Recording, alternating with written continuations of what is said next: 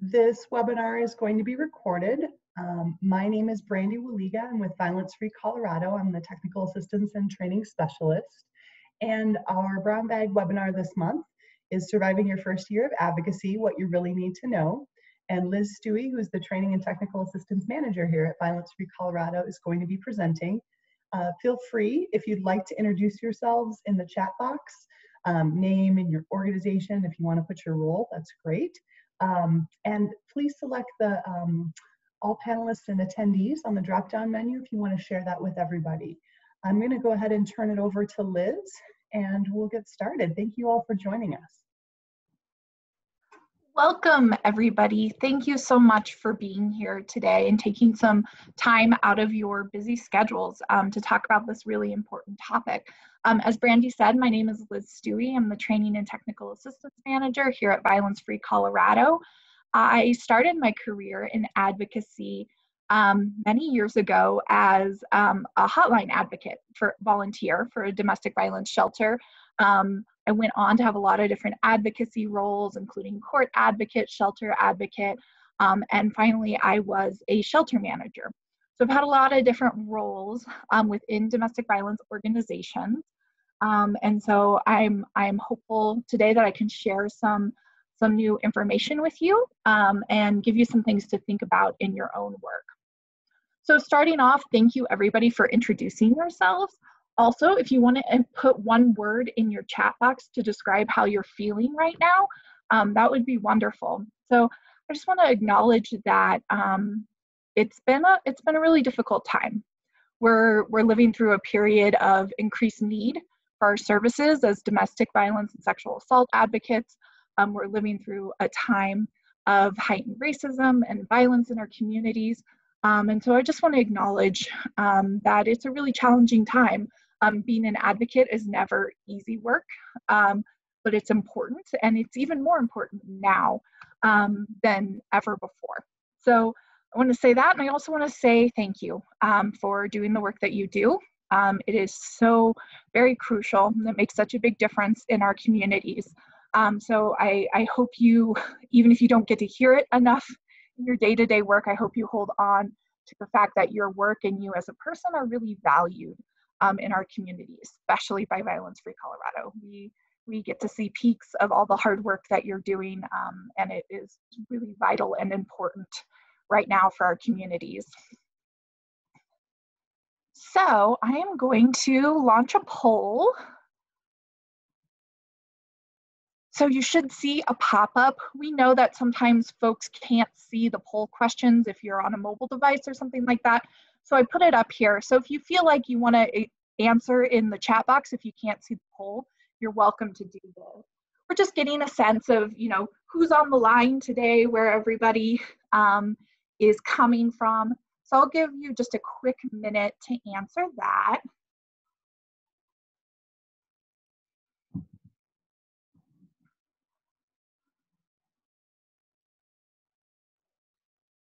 Great. Looks like we just give another about 10 seconds or so. So if you want to answer, jump on the poll real quick.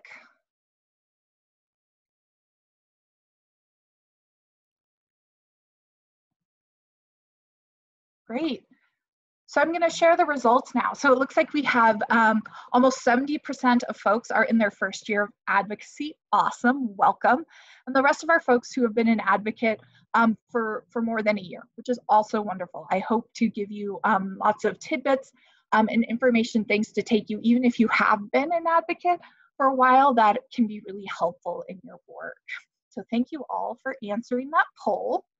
And before we continue, I also want to say I love questions, concerns, comments, your own wisdom. So please feel free to share that in the chat at any point. You don't have to hold questions till the end. I'm happy to answer questions as we go through.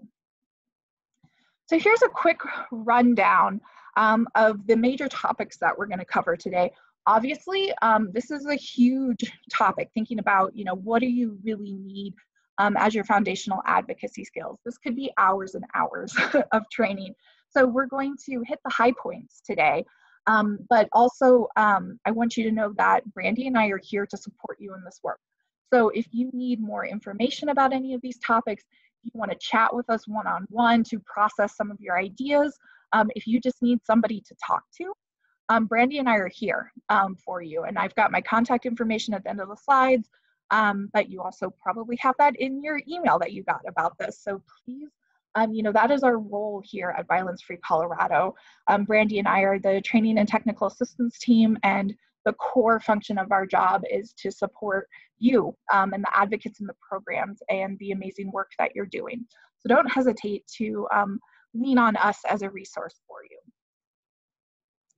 So first thing we're going to talk about today is a little bit of nuts and bolts. So we're going to talk about tracking your training or professional development or onboarding or whatever. Goes by a lot of different names. So it is very important that as new advocates that you are keeping track of your training hours that you receive. I'm actually going to put a link in the chat right now to a form I'm going to talk about in a second. So why is it important that you track your hours? So as you all know, since you are advocates, is that community-based domestic violence advocates in the state of Colorado who have had 15 hours of training for domestic violence, 30 hours of training for domestic violence and dual sexual assault programs. You know that once you have those hours, you have legal privilege. That is your ability to protect a survivor's confidentiality. It is part of Colorado law, it is part of federal law. It's very important, and it's actually a pretty unique feature.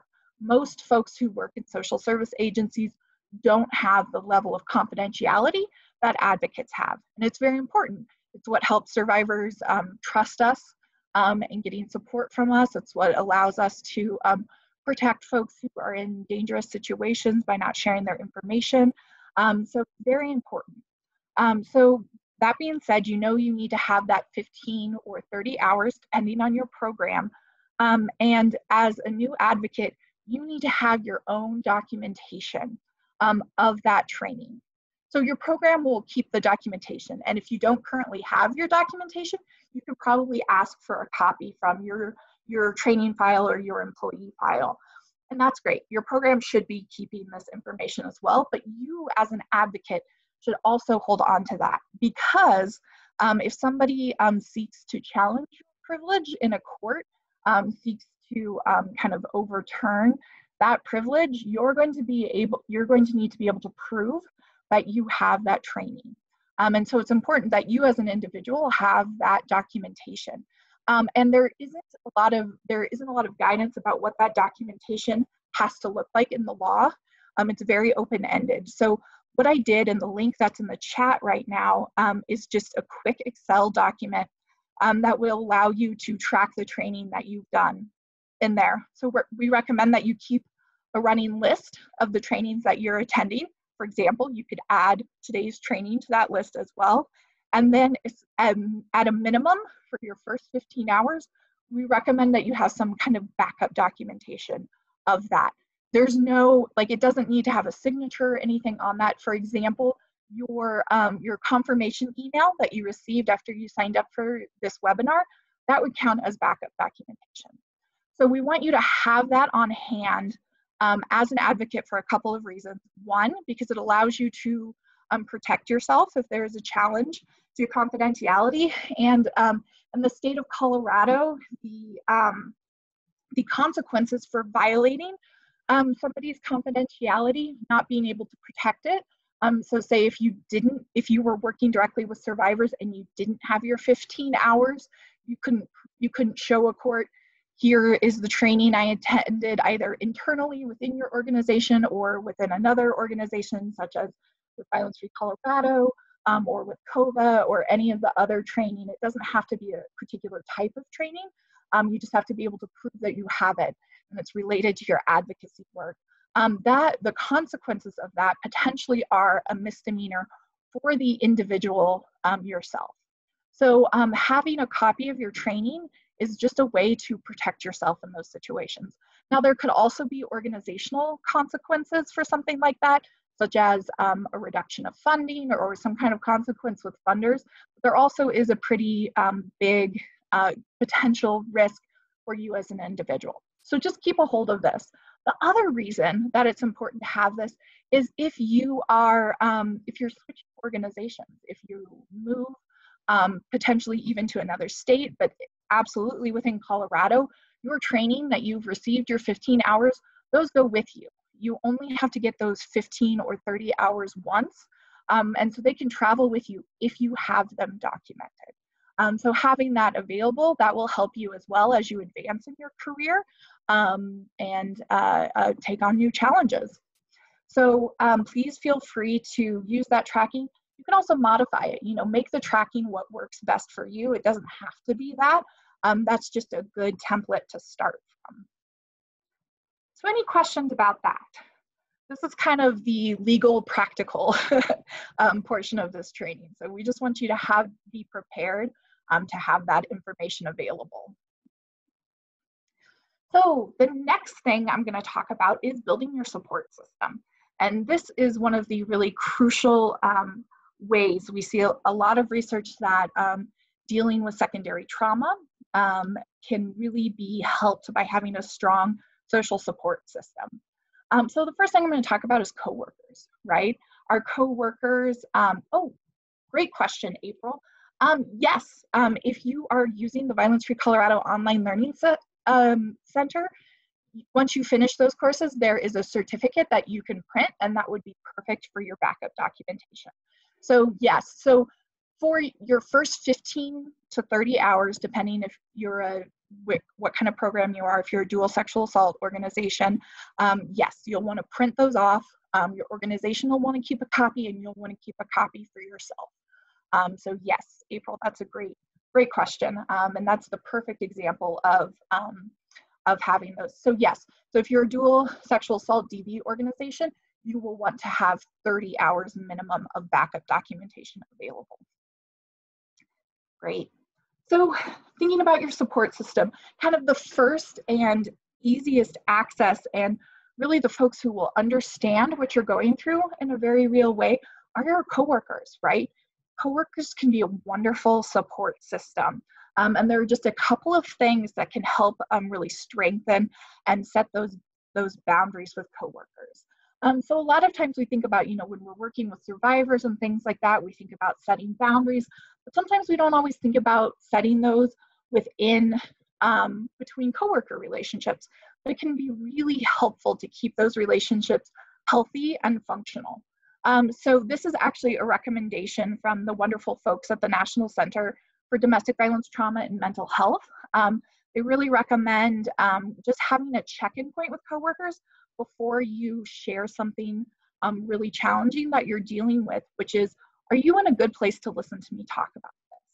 So that acknowledges that you have something challenging you want to talk with your coworkers about, and also gives them time to give consent for that conversation and space to say, you know what, I just had a really difficult situation come up and I'm not in a place where I can really take on any more information right now. And so for coworkers, you really just want to start using this question on a regular basis and also expressing your boundaries with your coworkers, right? So if you are struggling, if you feel like your cup is full, and you really don't have space to talk with somebody else about something that they're going through, communicate with them. I mean, obviously do that in a nice way and say, hey, I really want to be able to support you, but I'm not in a place where I can take on this conversation right now. Is there somebody else you could talk to? Could we revisit this conversation tomorrow? Whatever that boundary you need to set is really helpful. And then the second thing that can be great in building relationships with your coworkers is helping each other take a pause. So a great example for this is if you get off of a really difficult crisis call. You've just spent an hour on the phone talking to somebody who's in a really terrible situation and listening to their story. And that can be a lot. And you really feel a little bit overwhelmed by that conversation, or just feel like your cup is full at the moment. So the thing you can do with your coworkers is say, hey, can I step outside and, take a 5-minute walk? Could you cover the phone lines for 10 minutes for me, while I go, grab a snack? Or whatever that is being able to rely on each other so that you can be that person for your coworkers sometime, offering them a chance to take a quick pause. And then you can also communicate your needs when you need to take a quick break. Now, obviously, this is a little bit different right now, right? In the world of COVID, so many of us are working from home, but you can still communicate this via, if you have an internal chat, like in Teams, or via email. Just because we're working from home doesn't make these things any less of a challenge. And so if you're covering phone lines, or if you're doing something where a coworker could help you take a break, take a pause after a challenging situation, please communicate that with your coworkers. And it can be kind of a challenge to do it at first. It feels a little weird, but once you've done that, you can also say, hey, also, I want you to feel like you can say this to me as well. And that creates that healthy relationship where you're both able to step up when you feel like it, or take a step back when you need it. So the other thing I want to talk about is that friends and family are a wonderful support system. And it can be hard as a new advocate to really understand how to include your friends and family in your work life. You know, most folks don't work jobs where they can't really share with their friends and family the details of what they do day to day, right? So obviously confidentiality allows us from sharing a lot of those details with the folks closest to us, which can feel really weird, can feel really isolating, can feel like we maybe don't get the support that we want from friends or family. So really, when you're thinking about what you can share as an advocate, I want you to think about sharing things in big generalities.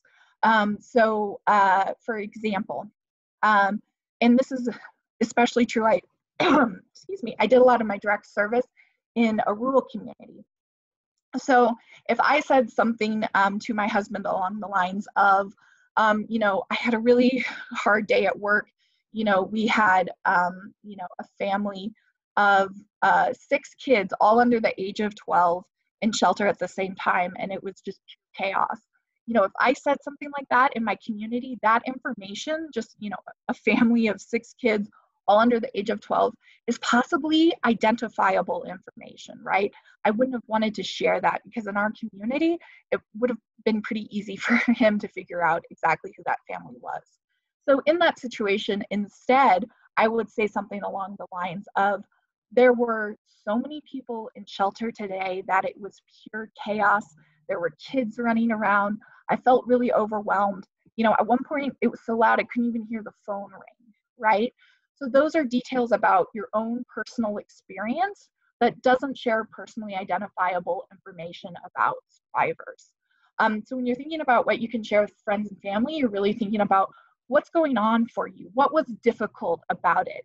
And sometimes we use situations as shorthand because our friends and family know us really well. And so, you know, we can say, you know, maybe your friends and family know that you struggle with really loud noises, right? And so if you say, oh, you know, there were 6 kids under 12 running around, they automatically know that's a challenge.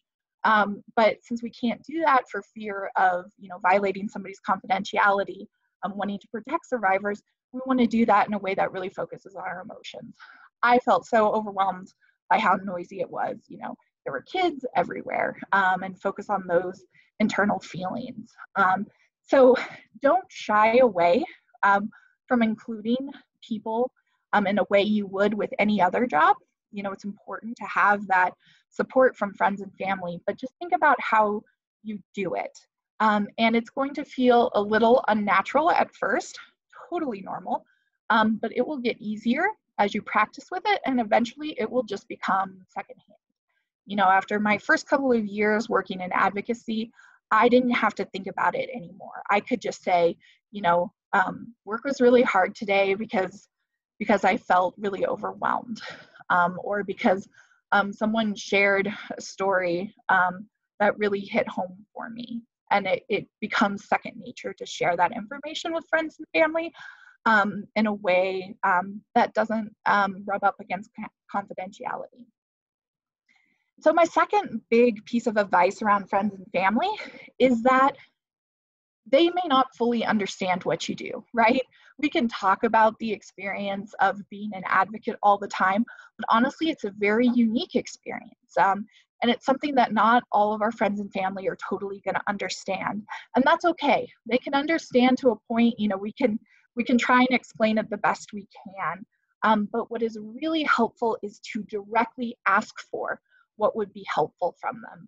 And sometimes it's hard to know exactly what would be helpful. So this takes some self-exploration, spending some time getting to know yourself and what you need. But hopefully with some practice, you can get to a point to ask for exactly what you need. When I was working in shelter and when we had every bed in the house full, and it was a tough week and I felt really overwhelmed. And my mom would, ask me, what can I do for you? What do you need? I could easily say things like, if you could drop off some groceries for me on Saturday, that would be amazing. Or if you could just call and check on me, on Sunday night. Or, maybe we could, pre-COVID time, we could go do something fun to take my mind off of work. You'll start to develop what works for you, try several different things, but then be explicit with your friends and family, right? They love you. They want to do what's best for you. They just often don't understand what you're going through if they haven't experienced something similar. So be upfront. I had a friend who had a puppy. I can't tell you how many times I called her and just said, hey, can I come over and see your baby corgi puppy? Because that would be really great self-care for me right now. Those kinds of things, people that care about you like doing those kinds of things. They want to know how they can help. So being clear with them on what they can do to support you can really strengthen your relationship and can also help you, especially in that first year when everything is really new and can be overwhelming. Anybody have any questions about that?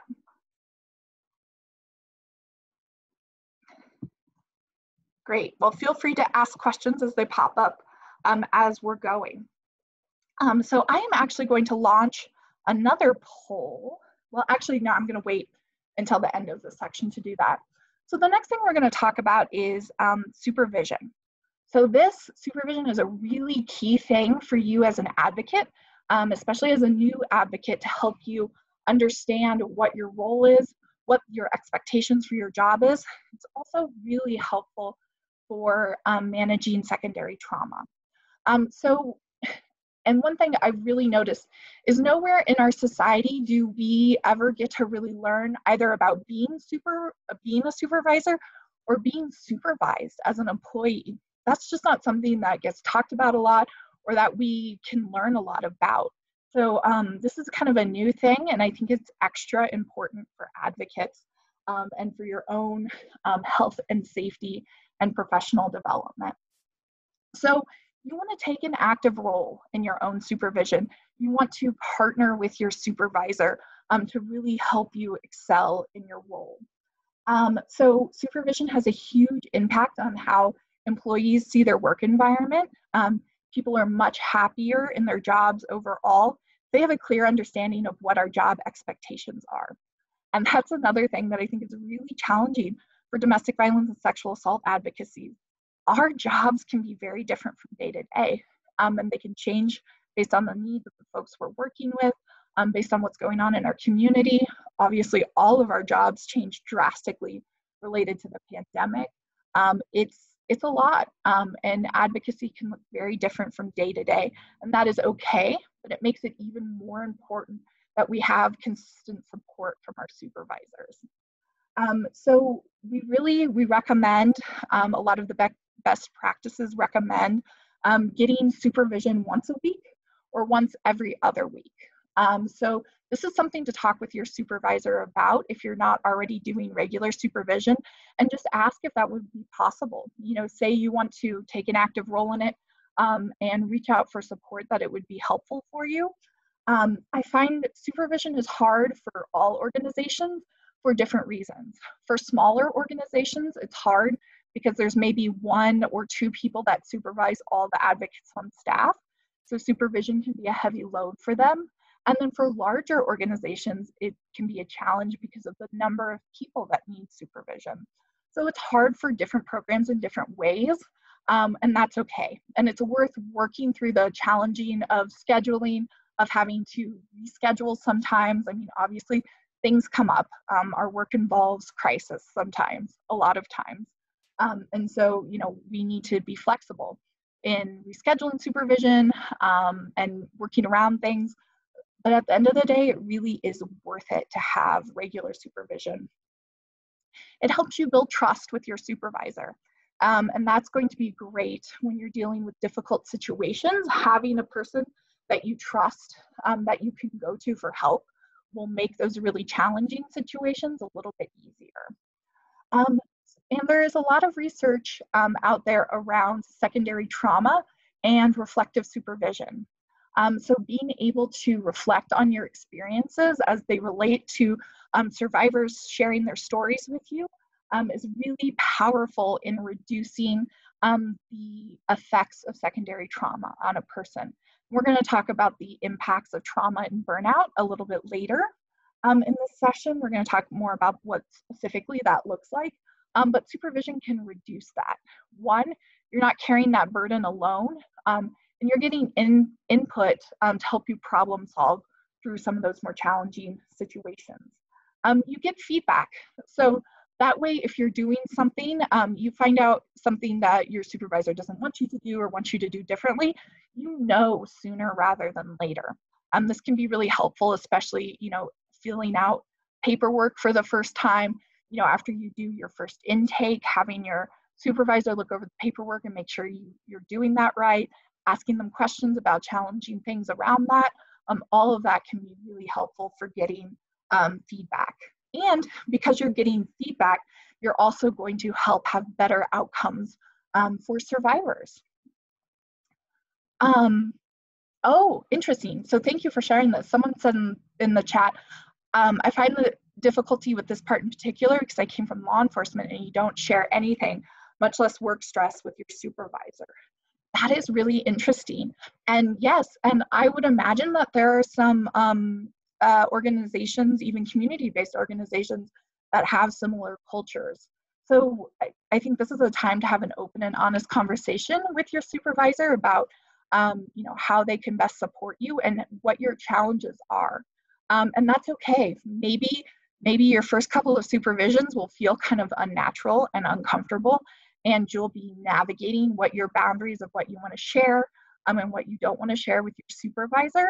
And hopefully after a little bit of practice, you'll find kind of a comfortable middle of what you are sharing versus kind of like what your overall culture of the organization and sharing is. But I recommend trying it out. I think that even if it's hard, even if it's a paradigm shift, that it can really be more supportive for you in your work and for you as an advocate for dealing with secondary trauma. So I recommend trying it out even when it's a challenge, or even if you have to really kind of advocate for yourself to have that time. So again, supervision is a topic that could cover days of training. So I want to just share this kind of reflective supervision model with you, because I think as somebody who's being supervised, it's really helpful to think about kind of what that process looks like. So it starts at the top with the event or experience. So this is what happens between you and a survivor, what a survivor shares with you. And then in the next step, you're exploring your thoughts and feelings. So you're processing internally what that meant to you, what that felt like to you. And then you can share some of that with your supervisor. And that can help you check your perspectives. That can help you get feedback on how you handled the situation. And then you can work in partnership with your supervisor, hopefully, to come up with solutions, to come up with self-care action items to help you. And then the process kind of starts all over again with your next interaction. The slide is again from the National Center for Domestic Violence, Trauma, and Mental Health. They have done a lot more in-depth training about supervision. So if you ever want more resources or want to talk more in depth with us about supervision, please reach out, because Brandy and I would love to talk with you more about that. So now I'm going to launch the second poll question.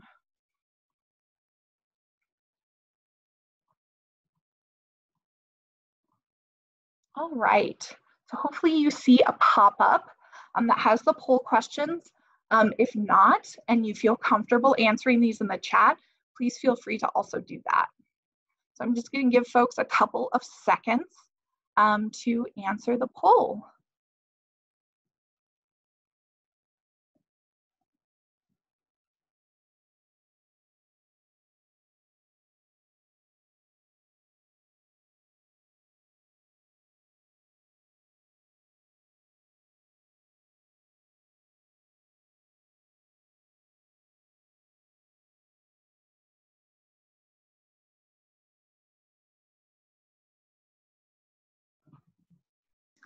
All right, I'll just give folks a couple more seconds to answer these.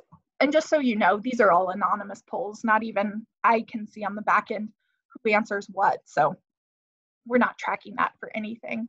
This is more for conversation purposes. I'm gonna go ahead and close that poll and share the results so everybody can see them. So the first question, do you have supervision at least every week or every other week? We had 76% say yes, 24% say no. And if you answer no, do you feel comfortable using these materials to bring up the topic with your supervisor? So we had 81% say yes, and 19% say that they were unsure. So those folks who were unsure about it, Brandy and I would love to talk with you more. If this is something you're interested in doing and want support around, we can absolutely talk with you more in depth about it and support you through that process if you'd like. So we have talked about supervision, very important tool for surviving your first year of advocacy. Honestly, I think it's a very important tool for surviving any year of advocacy. And it's also something that's going to grow and change as you grow and change as an advocate. So it's something I recommend revisiting, really thinking of something that is flexible and living, that's going to grow with you and grow with your needs as an advocate. Great, yes. Brandy just put the link to the National Center in the chat. Tons of great resources available on their website as well. So creating healthy boundaries. Again, this is a topic that could span days and days of training, as it should. It's very important. So I'm just going to cover a couple of key points, but I'd love to hear your questions or anything else that you've learned or that has helped you in creating healthy boundaries in your work. Because this is something, even if you're in your first year as advocates, you know, a lot of folks come to advocacy from law enforcement or social work or other fields where you already have skills around creating healthy boundaries. So if you have things that have helped you, please put those in the chat box. So the first point I put on here is that survivors don't need to be fixed or saved. So we get into this work because we want to help people, right? Nobody is an advocate because they want to get rich, right? We are all here because we want to support survivors and help build healthy communities. And so because we all have that drive and that passion around this work, it can be hard to not to see yourself as a fixer or a saver. And that happens. I also want to identify that this especially happens with white folks. And I know myself, I struggled with this as a new advocate, this idea that we can come in and fix or save problems. So it really helps to have the perspective of partnering with the person you're working with, the family that you're working with, that you are a supportive and empowering advocate as a partnership role. So if you've taken our online learning course about advocacy, you know, a lot of times we use the metaphor of the bus, right?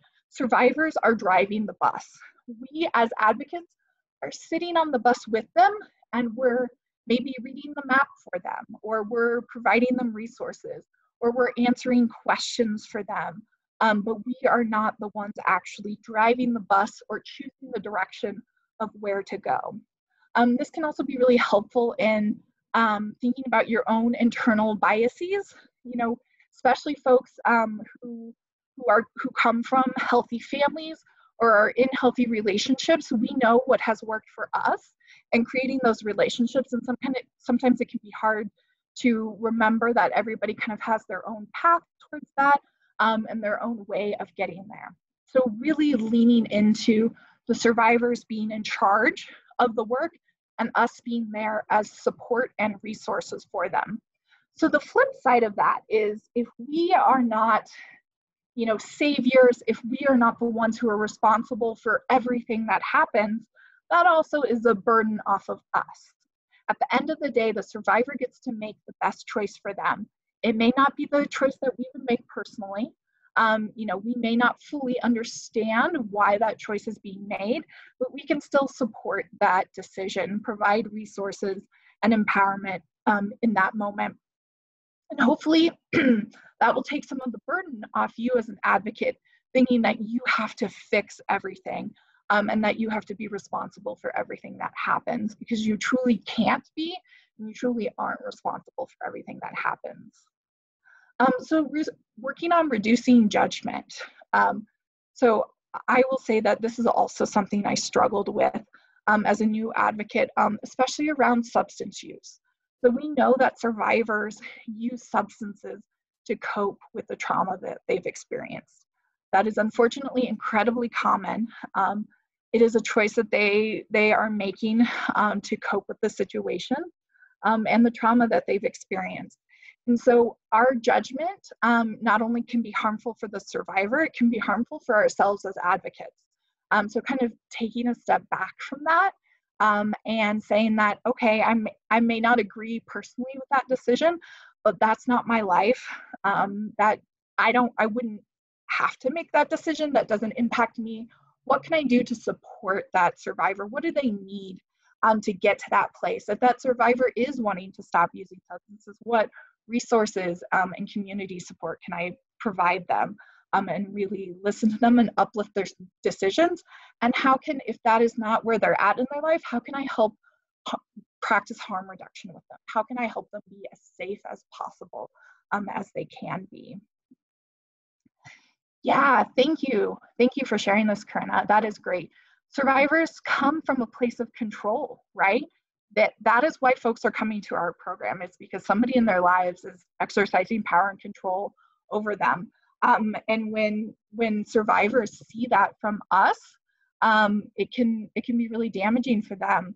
They will feel more comfortable coming to us, sharing with us, if we have less judgment and an open perspective. That's wonderful. Thank you for sharing that. Yeah, the last thing we want to do is replicate what the survivors are coming from. And unfortunately, as advocates who control some of the resources within our programs, that can be a challenge, right? If we're deciding whether or not somebody gets shelter, or we're deciding whether or not somebody gets a housing voucher or something like that, that is a position of power and control. So we really need to be aware of that. We need to not be using that in a way that exercises control over somebody. We want to be using that in a trauma-informed manner. So thank you for sharing that. That can be really helpful. And then identifying what is and isn't within your scope of control. This relates to what before with the direct action of survivors, but this also relates to community resources. I mean, how many folks do we work with whose the trauma they've experienced, the dangers that they are in, could be fixed if they had free access to safe housing, right? We have a housing and economic development program within Violence Free because we know it's such a crucial thing. But as advocates, we can't just create these housing opportunities in our community. We can work towards them, we can advocate for them, but at the end of the day, we are not responsible for the level of housing that's available in our community. And that's really hard when we can see what survivors need, what resources they need. And there is some of it available in our community, but there's not actually enough of it to meet the full need of survivors. That can be a place for advocates that feels really hopeless and helpless. And so understanding where you do have control, where you can do the best you can, and where you might have to step back and say, this is the best that I can offer. This is what community resources are available. Unfortunately, there aren't more resources available at this time, and that's not my full responsibility to fix that, which is hard. It's very hard, but it's worth trying to kind of separate that from yourself when you're able to. Otherwise, you will really burn yourself out very quickly. So thank you for the folks that have been sharing. That's really helpful. Yes, housing crisis is out of the scope of our control. It is statewide, everywhere in Colorado. It is nationwide in a lot of situations, and especially right now with the pandemic, with some of the eviction protection being lifted. Housing is a true crisis. It's a community-wide crisis. And we can contribute to the solutions by advocating for our survivors, for talking with our elected officials, for talking with our supervisors and our executive directors about, what they're doing in the community to help promote and support programs that develop more housing. But at the end of the day, that's all we can do. I know if we could all magically create safe housing for everybody, we would all do it in a heartbeat. So that is something that is generally outside of our control. So next thing I'm going to talk about real quick is finding a mentor. So mentors are folks who can help support you in your goals as an advocate. And those goals are going to be really different throughout your career. And so in your first year of advocacy, I recommend identifying one of your biggest challenges and trying to find a mentor who can help you address that challenge directly. So identifying your biggest challenge is sometimes hard. So I really recommend getting curious about your emotional responses, the things that are happening, about times when you're frustrated or you're feeling hopeless. I really recommend writing, journaling about those experiences, writing them down to really help you identify what some of those biggest challenges are. And some examples of that. For me, in my first year, some of my biggest challenges were, one, being consistent with self-care and really thinking on a regular basis about how I'm caring for myself. That was hard. I was skipping my lunch break to help survivors.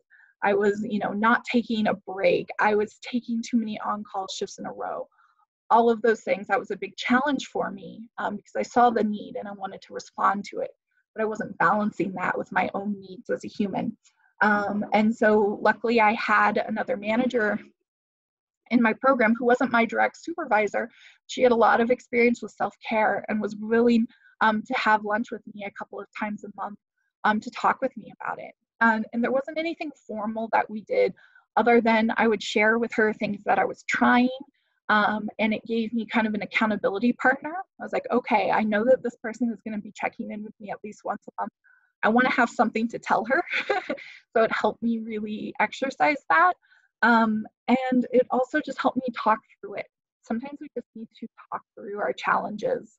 So for new advocates, those of you in your first year, the easiest way to find a mentor is within your own program, right? You have to worry less about confidentiality issues.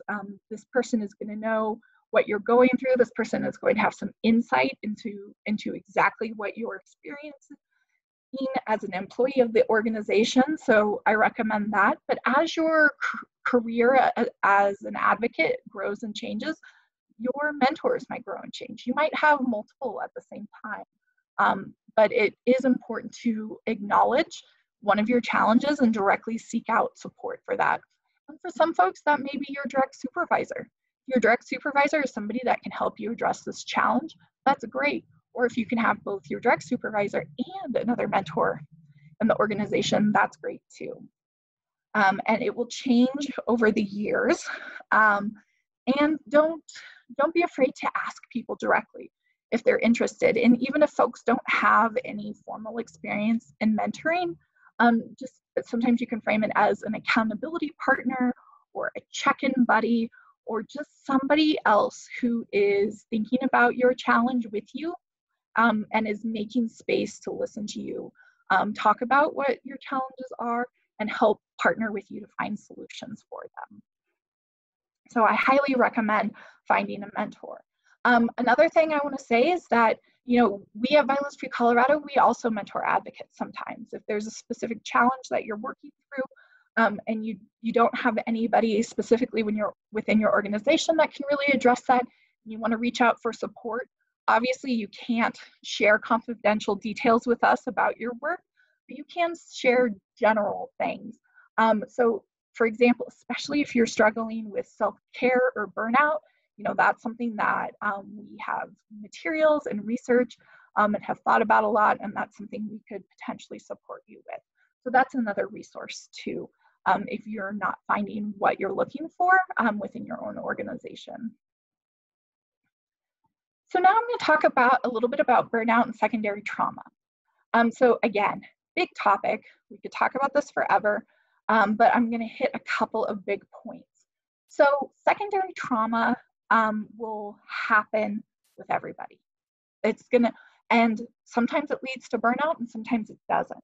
So we separate these three. We say secondary trauma is inevitable. It's what happens when you receive indirect exposure to trauma through a firsthand account or narrative of a traumatic event, right? That really could apply to every hotline call we take.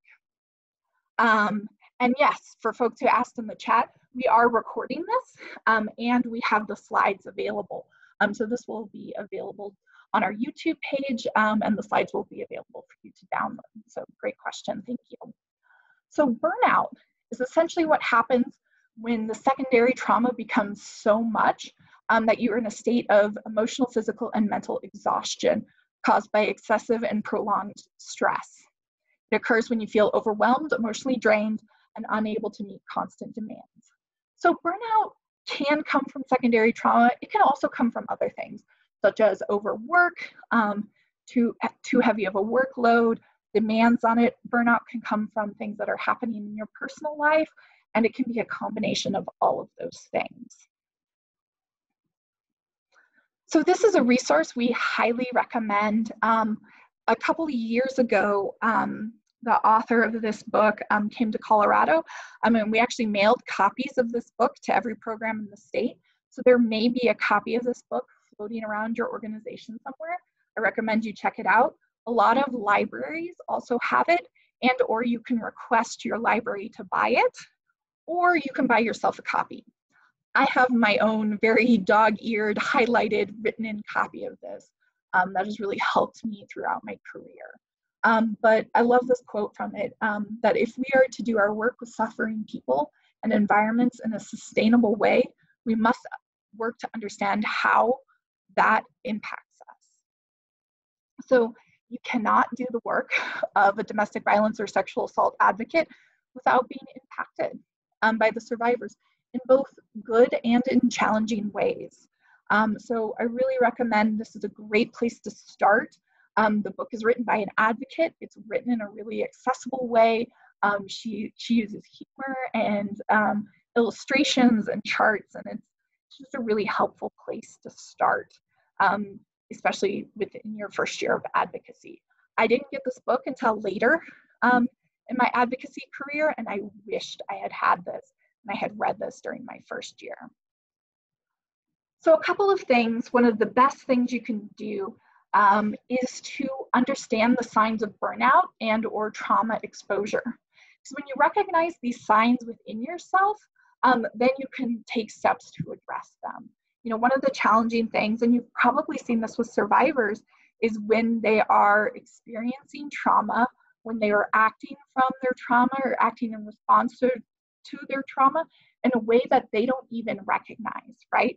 That makes it even harder to address what they're experiencing. So I highly recommend you looking at this list. So this is a general list, right? Every advocate's going to be a little bit different. So you're going to need to be curious and aware of your own reactions, your own emotional state, because things might look a little different. Nobody is going to do all of these things. Some folks may do none of these things.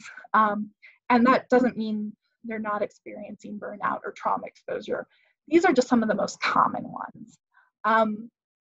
I will say for me, I experienced a lot of hypervigilance in my first year, obsessively making sure all of the locks and the security were on in the shelter. I became really aware of a lot of dangerous parts of my community that I was maybe not aware of before, in the ways in which violence was happening that I just didn't even fully understand before I became an advocate. So that was something I faced a lot. I also faced a lot of guilt, feeling like I wasn't doing enough to help survivors, or, you know, having to see survivors make really difficult choices because there weren't better options available for them, was really hard. And so those were two of kind of my big signs of trauma exposure and response. So these things can happen and maybe not rise to the level of burnout. But these are things to talk with your supervisor and or your mentor about. This is another great thing to talk with your coworkers about, so that maybe your coworkers can notice some of these signs. Be like, hey, you seem to be really angry today. You know, what's going on with you? Do you need to talk with somebody? That's something that you can both provide as a coworker to your fellow advocates. It's something they can do for you. So sharing these slides with your coworkers would be a great way to kind of start, hey, could we start, you know, talking about the ways our work impacts us and how we can deal with that. Again, if anybody has questions, please feel free to interrupt or chime in. So here are some things that you can talk about and ask for support with your supervisors. So having responses to secondary trauma is totally normal. It's a normal human response. And so you are not bad or wrong for experiencing any of these feelings. If you've experienced these, that's okay.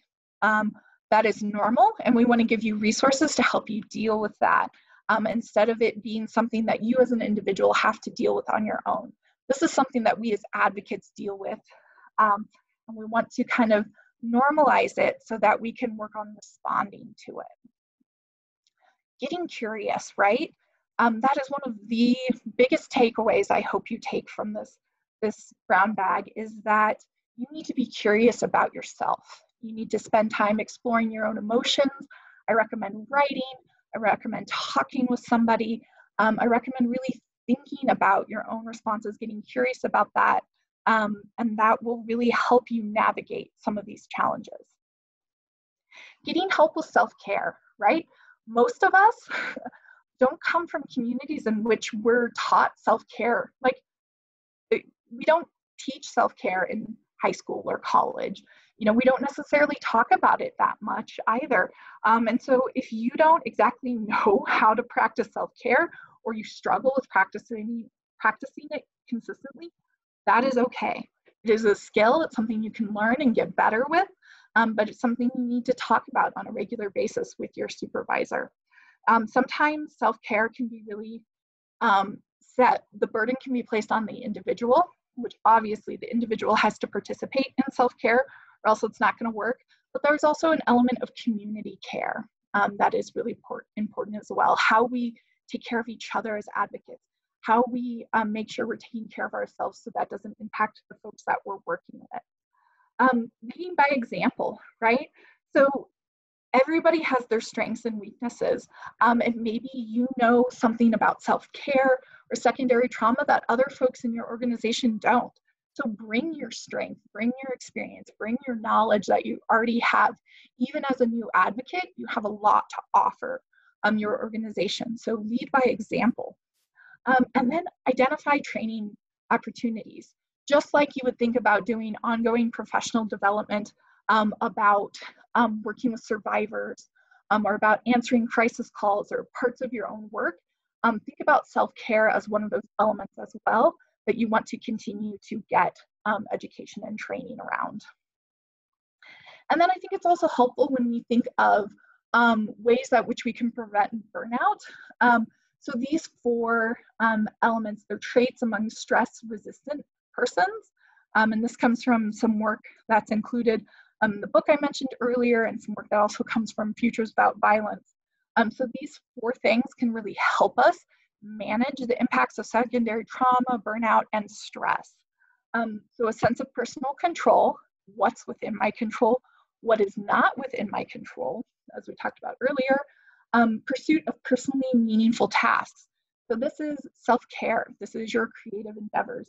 These are the things you love in your personal life, and making time and space for those outside of work can be really important. Healthy lifestyle choices. This is going to be really particular to your individual needs. You get to decide what this means for you. For a lot of advocates, it could be something like taking a walk, doing yoga, getting therapy, taking art classes, whatever is healthy for you as an individual, incorporating that into. And then social support. And this is why we talked about family and friends, and also building support within your supervisors and coworkers.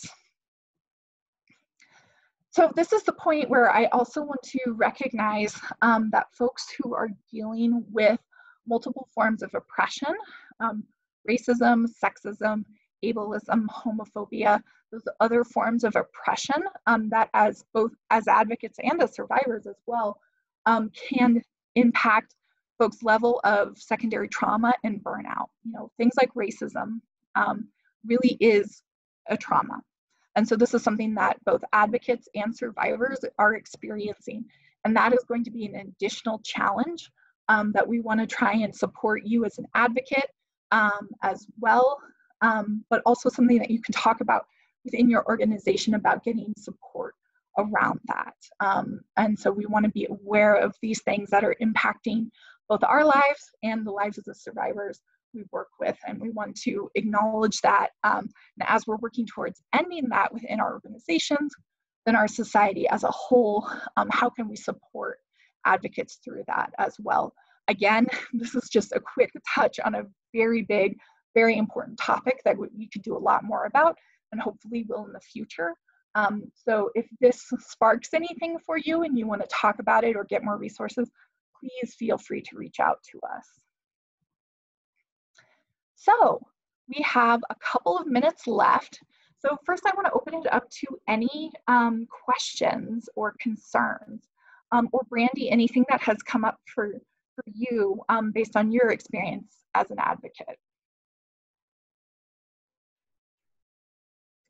Thanks, Liz. I think that you covered so many great topics, especially when you're thinking about being a new advocate.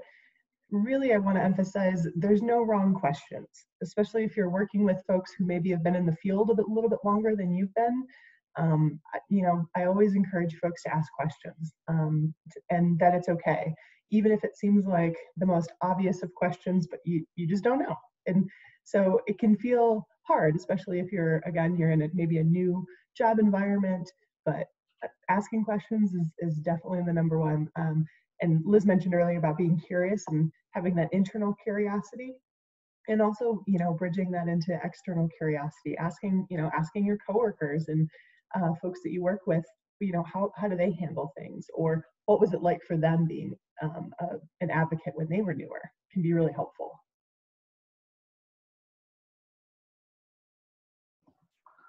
Wonderful. We've already got somebody who's shared in the chat box about things you're going to incorporate into your work moving forward. They wrote, I plan to continue investing in the traits of stress-resistant persons. Awesome. That is great. I'm just going to go back to that slide, these 4 traits on the right that are really wonderful to think about. We have another person who shared, I really need to work on implementing self-care. I have work and school, just do not make time to take care of myself. Absolutely. That is an ongoing struggle. I want to say that you are not alone. I realized last week that I had gone 2 days in a row without stopping to eat lunch, right? That is one of my signs that I've learned over the years as an advocate that I am too stressed out and I need to practice more self-care. That's one of those things I've learned about myself. So yes, that is wonderful. I really recommend grabbing that book if you don't have it already, but also we'd love to talk to you about more strategies if you want to talk more one-on-one. We had another person share that they are going to journal on an off shift about struggles and things that come up, and that I find myself focusing on so I can unpack with a mentor or supervisor. Awesome. That is so wonderful to hear. I think that is a really great strategy. It's amazing what we can learn about ourselves when we write it down and or talk about it with another person. It really is an important way to learn about yourself. And yes, we will send out The recording will be on our YouTube. We'll also send out the slides to everybody. Thank you so much for sharing. I think one last thing that I want to leave you on is that it is really important to also acknowledge your own wisdom as a person. Even if this is your first year in advocacy, even if this is the first professional job you've ever had, you already have a lot of wisdom and experience as a person. You have a lot of valuable experience to share. So I want you to think about that too, and how you can really support yourself and share your knowledge and experience with other folks. And I want to say thank you all for joining us during this time. I know it is a very stressful time. And thank you so much for all of your hard work, and we appreciate you being here. So I'm going to turn it over to Brandy for any wrap up. Thanks, Liz. Thanks for such a wonderful presentation, and thank you all for hanging in there and to the end with us too.